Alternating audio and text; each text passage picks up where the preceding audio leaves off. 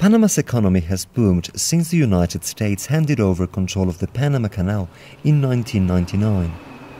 Thanks to a combination of low taxes, immigration benefits and a favorable geographic location, in recent years the capital has welcomed an influx of expats. And with a massive public works program underway, it has also been playing host to many migrant workers. This growth illustrates the opportunities for cities across Latin America. But Panama's gridlock traffic and its poor areas also illustrate how the capital could start creaking under the weight of its own fast growth. Some are fearful of what rush development could mean for the city. One of those is Casey Hardin, a developer focused on long-term and socially responsible investment projects in Panama's Old Town. Panama is urbanizing very quickly, like everywhere in Latin America. You know, to have healthy cities is a key to having a healthy society in Latin America. Unfortunately, in most countries in Latin America, certainly in Panama, the public policies tend to encourage economic segregation. They tend to push the rich into enclaves within the city, and they tend to push the poor further out into what eventually become, in the end, favelas.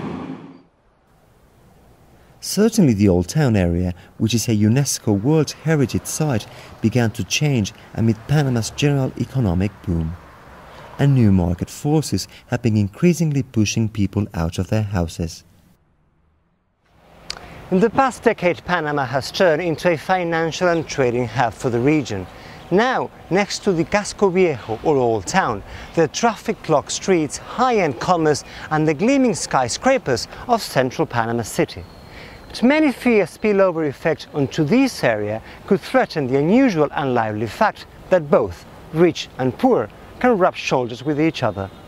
Indeed, this area of the city is considered both a jewel and a slum, where people of all social strata live and work.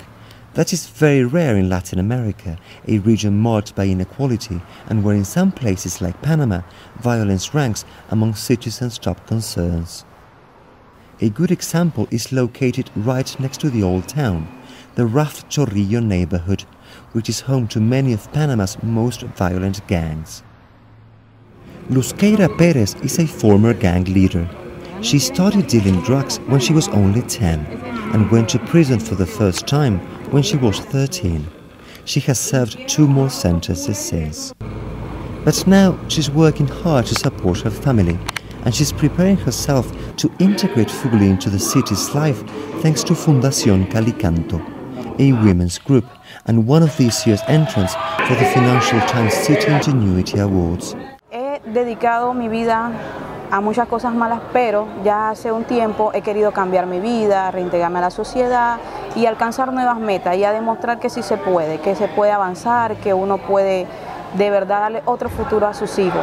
En estos barrios, en muchos lugares aquí no discriminan, no tienen como que nadie cambia, como que no, todos son iguales. Y bueno, yo pensé, no hombre, yo tengo que demostrar lo contrario de lo que piensan del barrio. Y entonces me he encontrado con de verdad este lugar donde nos han ayudado a las mujeres a encontrarnos con nosotras mismas, a conocernos, a crear metas, futuro, a crear qué es lo que queremos en la vida y cómo debemos de tratar a nuestra familia, cómo debemos ser en la sociedad, en el barrio. Women like Luzqueira are part of a broader community-wide effort to ensure that marginalized residents can take advantage of the opportunities that fast-growing Panama can offer. Everyday interactions between some of Panama's richest and poorest would help avoid segregation and, some believe, even crime. A truly mixed community working to maintain a culturally lively as well as a sustainable city. Harnessing the energy of the formerly excluded offers the hope of tackling fundamental issues in many of the cities that are growing rapidly across Latin America, where deep divisions and crime are acute problems. And if applied well, the lessons learned by organizations addressing such issues could bring benefits to urban populations across the globe.